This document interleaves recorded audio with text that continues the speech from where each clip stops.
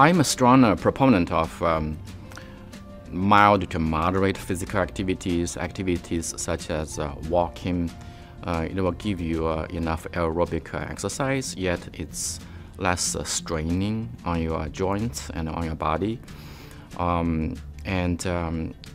There's actually some evidence to suggest that endurance exercise, like strenuous exercises such as marathon running, it could be actually harmful to your body.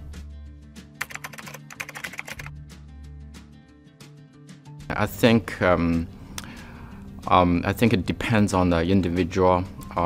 Typically, we'd like to see your heart rate getting up to 70 to 80% of your upper limit of your physiological range, and if you can do that multiple times a week, maybe 4 or 5 times a week, that would be a good number, in my opinion.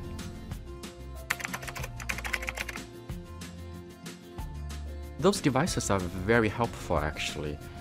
Fitbit is the two types of wearable devices, and one type is the one that just measures your heart rate or your pulse rate, actually, to be more accurate. The other type, such as Apple Watch or Cardiology device, or certain portable EKG monitoring devices that you can buy online nowadays, they actually have the capability of recording the electrical signal coming from the heart, and they can more accurately record your heart rate.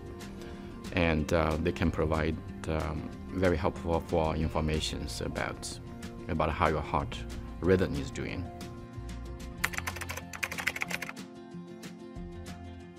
If you notice that the heart rate is much faster than your usual heart rate, and especially if you're suffering from any unusual symptoms, like you're feeling palpitations, you're feeling chest pain, dizziness, or shortness of breath, or any unusual symptoms, I think you should let your healthcare provider know. To learn more, please click on one of the links on the screen or the description below.